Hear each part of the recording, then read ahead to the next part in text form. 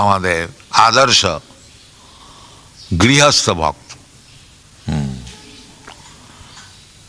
চৈতন্য মহাপ্রভু তিনি একথা বলেননি যে কেবল সন্ন্যাসী ব্রহ্মচারী এরাই ভগবানকে পাবে, আর গৃহস্থরা পচা তারা ভগবানকে পাবে না, এরকম কথা চৈতন্য মহাপ্রভু বলেন।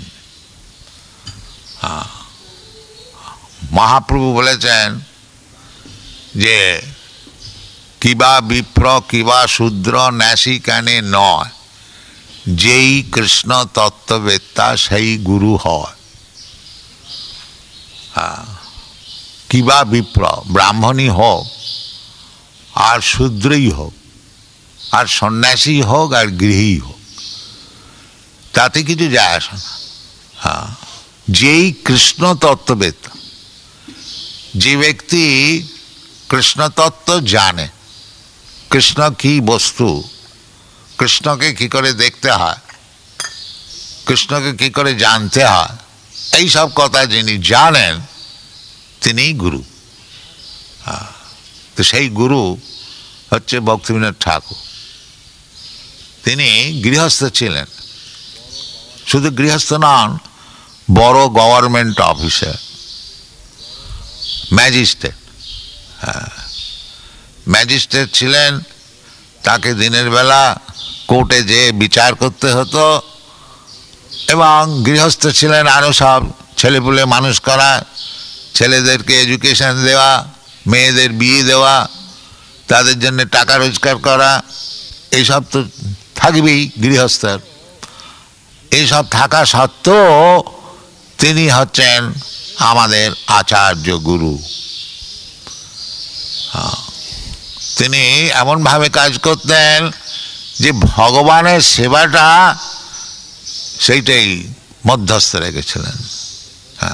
তিনি অফিস থেকে কোর্ট থেকে আসতেন, এসে মুখ হাত পা ধুয়ে যৎকিঞ্চিৎ যা খাবার খেয়ে নিতেন, নিয়ে 8টার সময় তিনি শুতে যেতেন, আর 4 ঘন্টা পরে রাত্রির 12টার সময় উঠে পড়তেন, উঠে বই লিখতেন।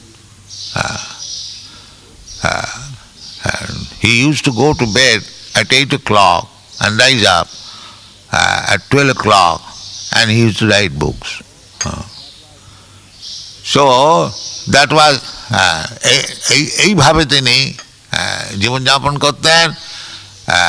যে আমাদের গৃহস্থের কাজ অনেক আছে, কিন্তু তিনি এমনভাবে সেগুলি সব বিভাগ করে নিয়েছিলেন যে তার কৃষ্ণ ভজনে কোনো বাধা হতো না। তা আমাদেরও সেই রাম করতে হবে। যদি আমরা হরিভজন করতে চাই, তা আমাদের গৃহস্থলী কাজকর্ম অনেক কিছু আছে, সেগুলো আমরা বাদ দিতেও পারবো না, কারণ এটাও অন্যায় যে ছেলেপুলে হয়েছে তাদের কিছু দেখবো না, তাদের কিছু করব না। অবশ্য যদি অসম্ভব হয়, সে আলাদা কথা, তা নাহলে এইসব কাজ করা উচিত। সকল গৃহস্থের তার দেখা উচিত। মা বাপ না যদি ভালো না হয়, তাহলে ছেলে কী করে ভালো হবে? যে ভক্তিবিনোদ ঠাকুর এইরকম গৃহস্থ ছিলেন বলে তিনি এই ভক্তি সিদ্ধান্ত সরস্বতীর মতন ছেলেকে জন্ম দিয়েছেন। এই যে ভক্তি সিদ্ধান্ত সরস্বতী গোস্বামী আমাদের গুরুদেব, তিনি হচ্ছেন ভক্তি বিনোদ ঠাকুরের পুত্র। তা তিনি এই আপনারা এখানে যারা থাকেন, এই মায়াপুরের প্রতিষ্ঠাতা হচ্ছেন ভক্তিবিনোদ ঠাকুর। আমাদের নবদ্বীপেতে সকলেই ভুলে গেছিল যে মহাপ্রভুর জন্মস্থানটা কোথায়। নবদ্বীপ বলতে গেলে অনেক বড় জায়গা, পূর্বেতে আরও বড় জায়গা ছিল, 9টা দ্বীপ নিয়ে নবদ্বীপ। এখানে লক্ষ লক্ষ কোটি কোটি লোক, সব ব্রাহ্মণ পণ্ডিত বাস করত। 500 বছর পূর্বেতে এটা হচ্ছে লেখাপড়া শেখবার একটা বড় জায়গা নবদ্বীপ। এখনও নবদ্বীপে বড় বড় পণ্ডিত আছে। বাংলাদেশে নবদ্বীপ, উত্তরপ্রদেশে বারাণসী, এইরকম দারভাঙ্গা, এরকম সব জায়গা সব ছিল যেখানে, যখন এখন সব ক্যালকাটা ইউনিভার্সিটি, অমুক ইউনিভার্সিটি সব হয়েছে, পূর্বকালেতে এই সব কতকগুলি জায়গা লেখাপড়া শেখবার ছিল। তো এখানে নবদ্বীপের চৈতন্য মহাপ্রভু জন্মগ্রহণ করেছিলেন, আপনারা সকলে জানেন। তার পিতা সিলেট থেকে এসেছিলেন, গঙ্গার ধারেতে বাস করতেন, নীলাম্বর চক্রবর্তী ঠাকুর, তার কন্যা শচী দেবী, তার সঙ্গে বিবাহ হয়েছিল, এই সমস্ত আছে। তো ভক্তিবিনোদ ঠাকুর তিনি খুব ব্যস্ত যে বাস্তবিক মহাপ্রভুর জন্মস্থানটা কোথায়। লোকে প্রবাদ যে মহাপ্রভুর জন্মস্থান লোপ হয়ে গেছে, কিন্তু তিনি মনে করতেন যে লোপ কী করে হবে, নিশ্চয়। এই জগন্নাথ দাস বাবাজি তিনি এই মায়াপুরে যেখানেতে যোগপীঠ আছে, এখানে তুলসী বন ছিল, তিনি ওখানেতে ভজন করতেন। তিনি ভক্তিবিনোদ ঠাকুরকে বলেন যে এইটি হচ্ছে মহাপ্রভুর জন্ম। তো মহাজন জিনগতস্য পন্থা, জগন্নাথ দাস বাবাজি মহারাজ তার অনেক বয়স হয়েছিল, কেবল হরিনাম করতেন। তিনি বৃন্দাবনে ছিলেন, তারপরে এখানে এসে বাস করতেন। সে তার কথানুসার ভক্তিবিনোদ ঠাকুর এই জায়গাকে উন্নতি করবার জন্যে আপ্রাণ চেষ্টা করেছিলেন। তিনি যতটা সম্ভব তার অর্থবৃত্তির দ্বারাতে এখানে জায়গা সংগ্রহ করেছিলেন। তারপরেতে একটা ধাম প্রচারিণী সভা তৈরি করেছিলেন, যে সকলে এ বিষয়েতে একটুখানি ইন্টারেস্ট নেন, নিয়ে ভালো করে হয়। আর তিনি এটাও আশা করেছিলেন যে এইখানেতে মহাপ্রভুর কথাটা কোনো তো দোলো কথা না, যে এক একটা লোকের যেমন দল আছে, আজকাল অনেক সব দল হয়েছে, অমুকের দল, অমুকের দল, অমুকের দল, আর সেই সবগুলো ধোঁকাবাজিগুলো ধর্ম নামে চলছে। সেই জন্য ভাগবত বলেছেন, এবং তার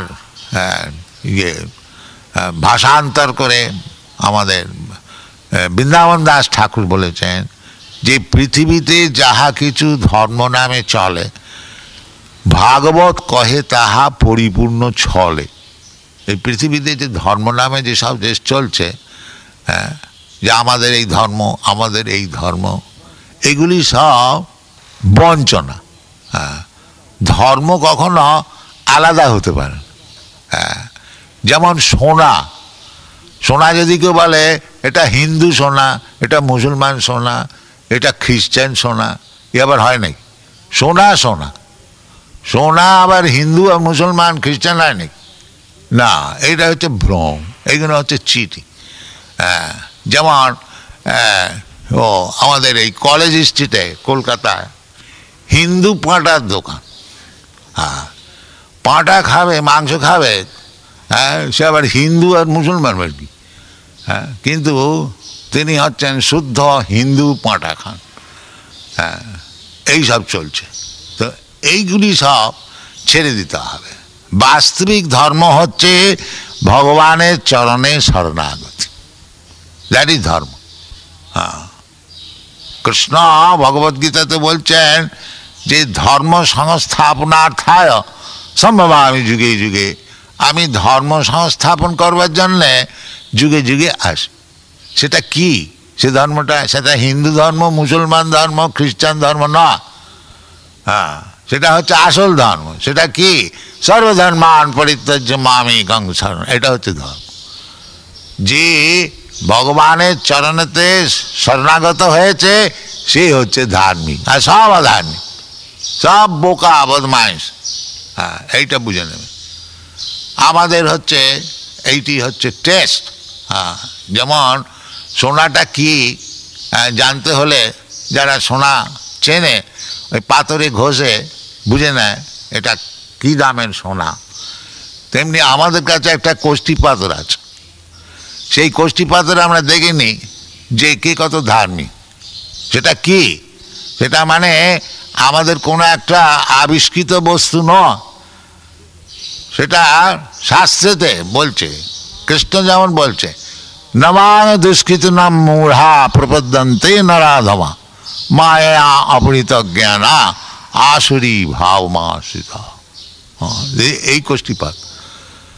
যাই দেখব যে কৃষ্ণতে প্রপত্তি নাই, কৃষ্ণকে বোঝে না, কৃষ্ণকে জানে না, অথচ ধার্মিক, আমরা সেটা গ্রহণ করব না। আমরা গ্রহণ করব কি? এটা মহাপাপী, দুষ্কৃতিন। দুষ্কৃতিন মানে মহাপাপ, কেবল পাপ কার্য করে।